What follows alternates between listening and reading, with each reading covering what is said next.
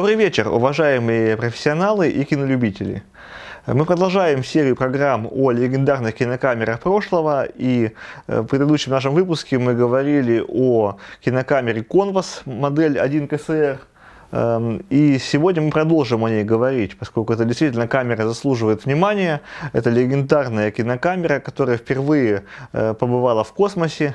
И вообще много советской кинохроники снято, большинство хроники снято именно Konvasом.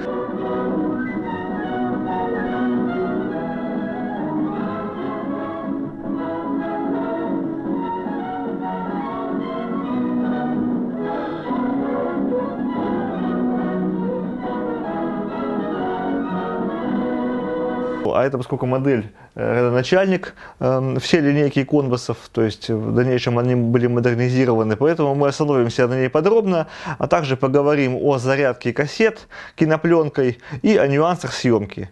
Я думаю, что это будет полезно фанатам кинопленки, фанатам нашей программы, которые постоянно ее смотрят, и вообще интересующимся людям, и тем, кто бы хотел попробовать снять подобной кинокамерой что-то свое, свой проект, свое кино. И я считаю, что в принципе это вполне возможно. Остановимся на некоторых подробностях. Что этот аппарат был восстановлен буквально из пепла, из обломков, скажем так. Но теперь он полностью функционирует и подтвердил качество на наших съемках. Вот мы могли в первом выпуске видеть с него кадры, снятые этим Konvasом в музее Титова, в деревне Полковникова, куда мы ездили. То есть даже в условиях киноэкспедиции, а аппарат именно для этого предназначался, он подтвердил свою надежность. И вот расскажу сейчас о устройстве аппарата, дополнительных каких-то вещах. Например, мы можем посмотреть, как работали приводы сменные двигателя. Одна из его особенностей, потому что не только электрическим мотором, вот этим вот на 7,5 вольт, мотором постоянного тока он оснащался, который вот еще и через концевик подцепляется дополнительно. Но еще могли быть и моторы сменные для моторы переменного тока, синхронные для съемок синхронов, потому что этот мотор, конечно, не обеспечивает стабильности изображения, не обеспечивает стабильности скорости. Вот. Ну и также могли, а вот синхронные моторы могли, в принципе, это обеспечивать. Вот, хотя записывать синхронный звук с таким громом, как гремит эта камера, вообще, конечно, удивительно. И вот мы видим здесь прямые такие самые зубчатые передачи. Сюда мог быть установлен двигатель пружинный, который мог протягивать ток около 15 метров кинопленки, то есть 30 секунд изображения, как в принципе в кинокамере АИМО, как в КС-50. Ну, наверное, то есть такой блок ставился, к сожалению, у меня его нет, где была пружина, заводилась ручкой, то есть как в АИМО.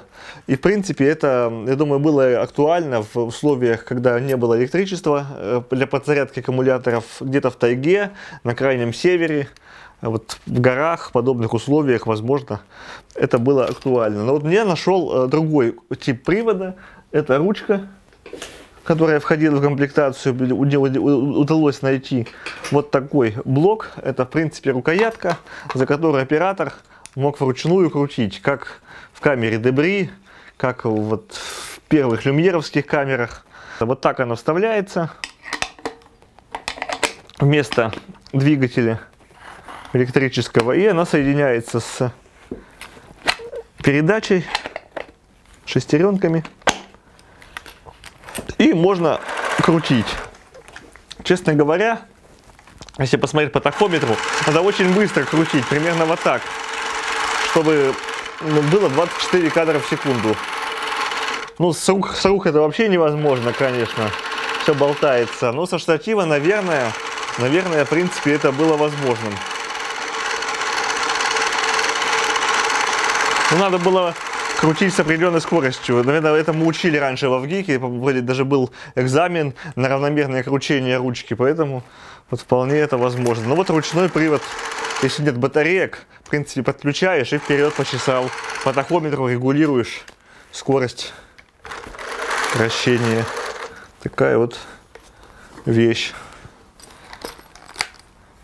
Ну и, собственно, если мы можем подключить электрический привод, еще раз попробовать отрегулировать скорость. Достаточно сложно это все делать, потому что скорость зависит от напряжения, аккумулятор может просаживаться, поэтому все нужно перед каждой съемкой регулировать. Вот я подключился сейчас к блоку питания, который мы сделали, самодельный блок.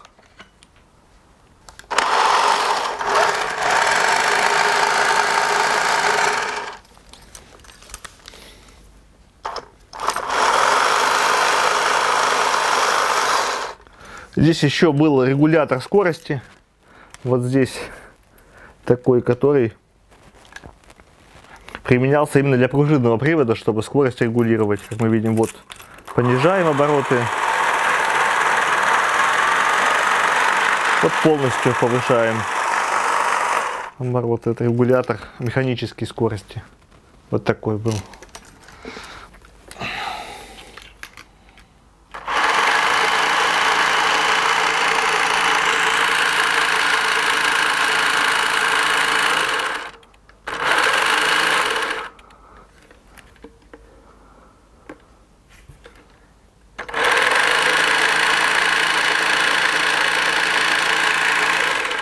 Вот так трещит камера на 24 кадрах в секунду. И пока снимаешь, вообще кажется, что он выскочит просто Konvas из рук, как автомат.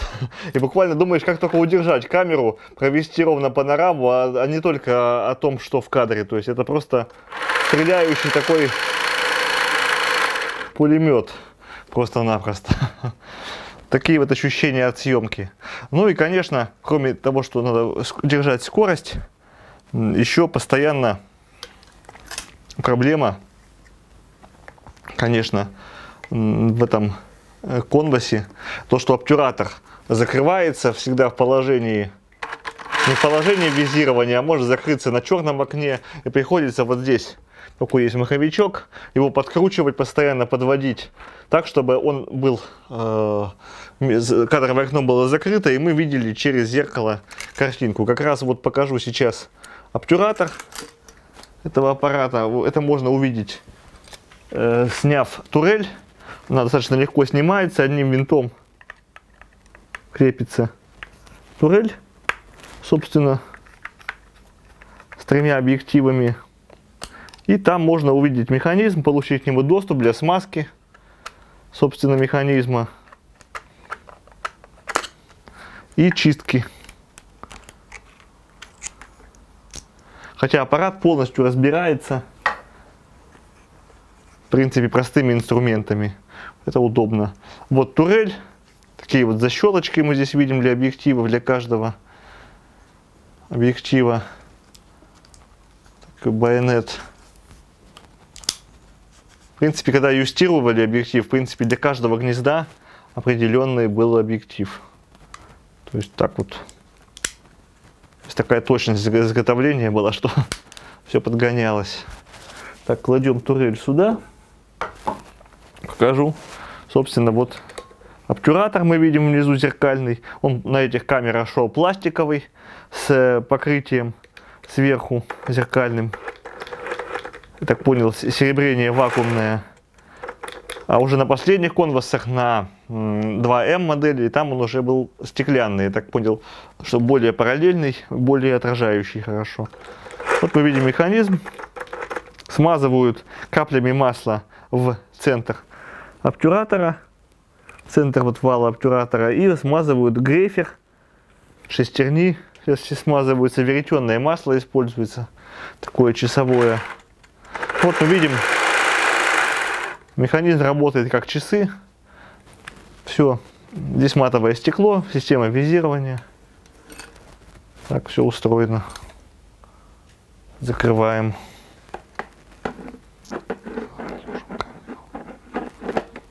В принципе, все просто.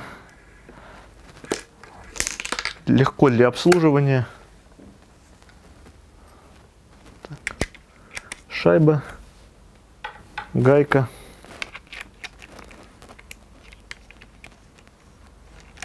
Ну, надеюсь, что аппарат в космосе отработает хорошо, профессионально.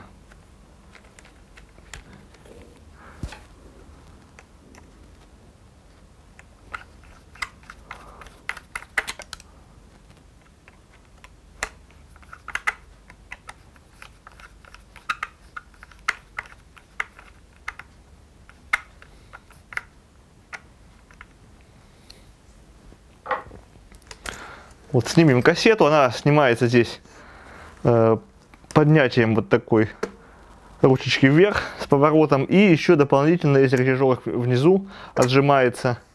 То есть достаточно сложно. В новых модернизированных конвасах вот здесь вот рукоятка просто отжимается, а здесь немного все сложнее. Такая кассета на 60 метров кинопленки. Еще большие бабышки используются, киношные, не маленькие шпульки, как потом. Ну и довольно-таки она сложная оказалась в зарядке, эта кассета.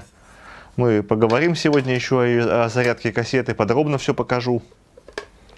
Для тех, кто будет это делать сам в темноте. Счетчик пленки, механизм, сменные кадровые рамки, то есть можно ставить рамку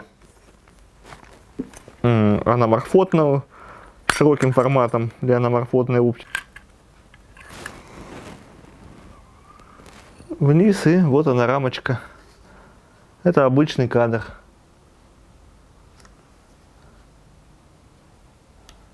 Рамка обычного кадра,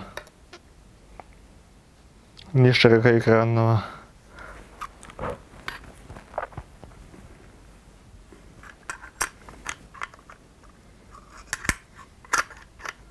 Ну, видоискатель вот здесь мы видим несменный.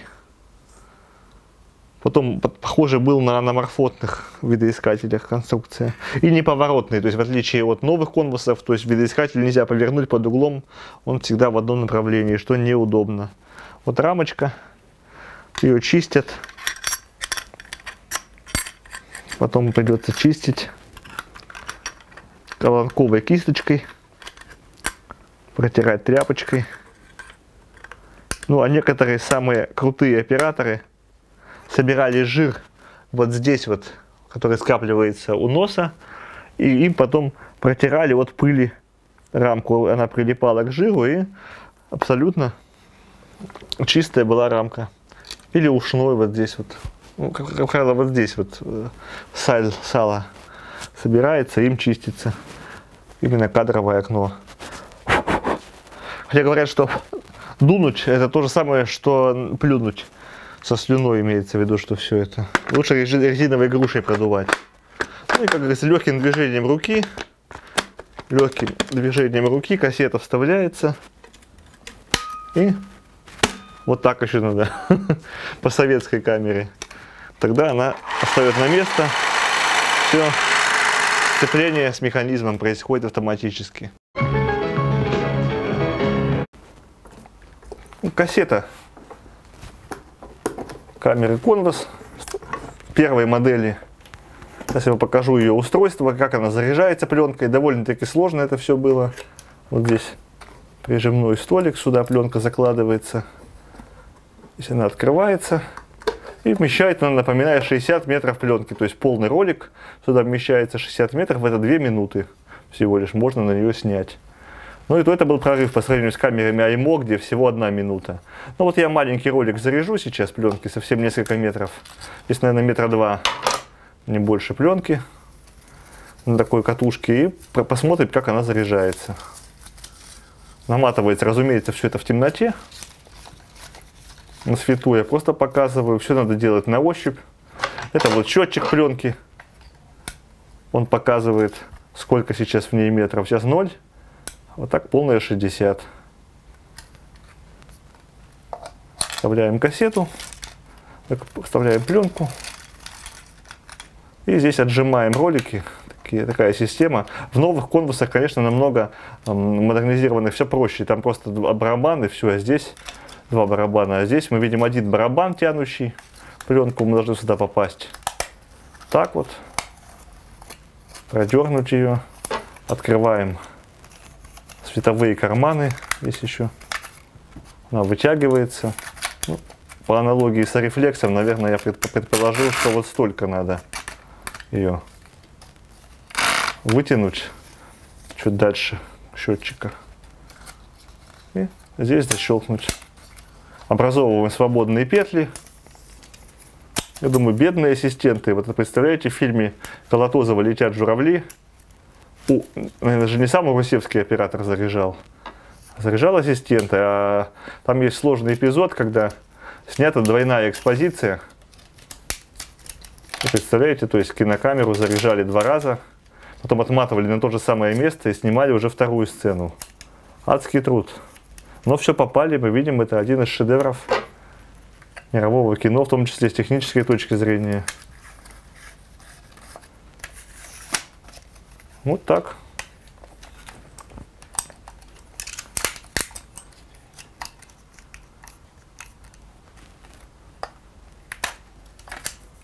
Отправляем второй. Вот еще вторая петля. 2 петли у нас. И на приемный ролик пленка идет сюда. Лучше, конечно, каким-то скотчем ее тут или чем-то подфиксировать, либо несколько оборотов сделать вокруг. Я вот так обычно делаю.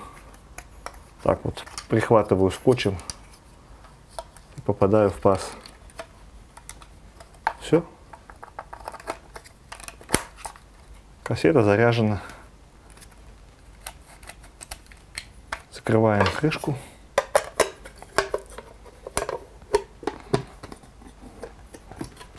Защитную. И можно идти на съемку.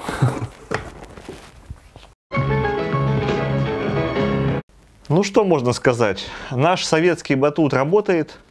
Жаль, что мы другие кинокамеры сейчас, не видеокамеры, ничего не выпускаем. Остается довольствоваться тем, что было. Ну и то, что было, в принципе, можно гордиться этим аппаратом. И не только ностальгировать, но и снимать сейчас. То есть вполне можно снимать на нормальную кинопленку современную. Причем хоть на черно-белую, хоть на цветную пленку, вот, даже кодек, потому что здесь нет контргрейфера, и можно любую перфорацию, то есть пленку с любой перфорацией, только главное, чтобы она была шириной 35 мм, заряжать сюда и снимать. Мы даже тонкую пленку использовали, это аэропленки Акфа.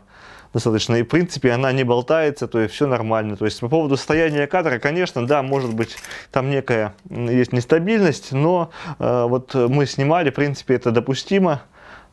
У нас еще, конечно, сканер не очень стабильный, он сделан из кинопроектора, поэтому, возможно, на нормальном сканере изображение будет более стабильным.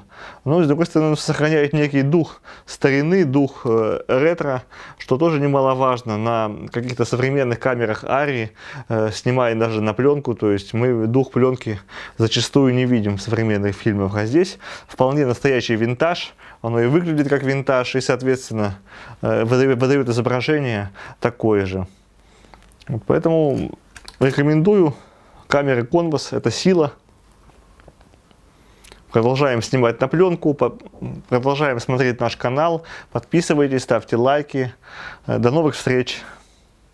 Пока.